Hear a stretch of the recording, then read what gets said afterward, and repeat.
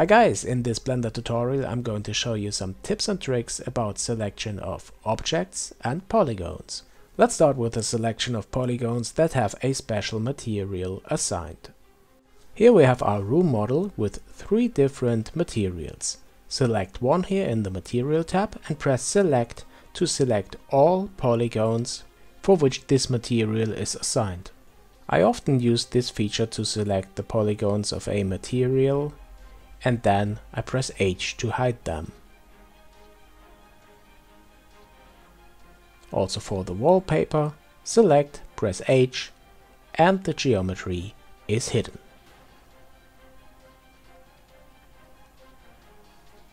Then you can press the Alt-H keys to let the geometry reappear. Another great feature is to invert the selection you made. Here the stairs isn't selected, then I press Ctrl I to invert the selection and now only the stairs are selected. Then I press H to hide them and Alt H to make them visible again.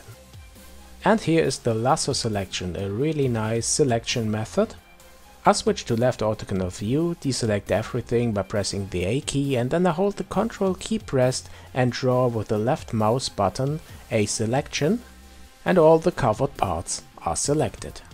But I think for this part it would have been easier to use box selection.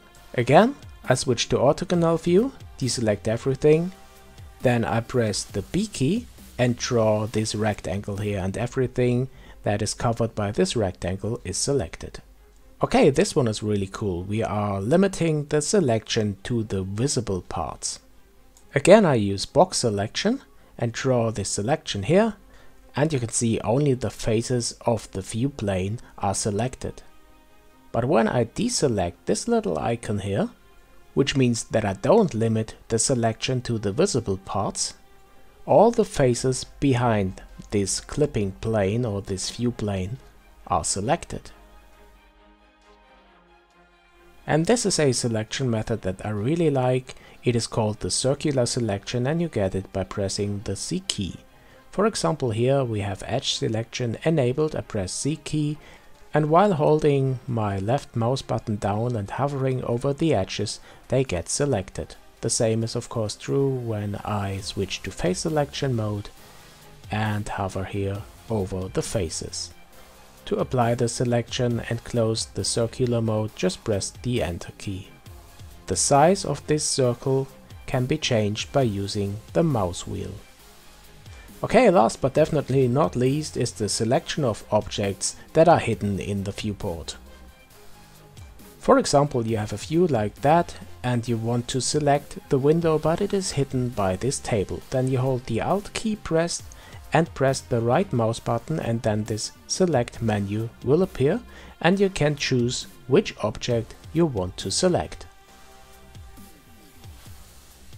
Here, the table or the room. A great feature when the objects are hidden, for example from this point of view. Press the Alt key, hold the right mouse button, and every object that is behind your mouse cursor can be selected by choosing it from this menu. Okay, that's it. I hope you liked these tips and tricks, and if you do, please hit the like button and subscribe.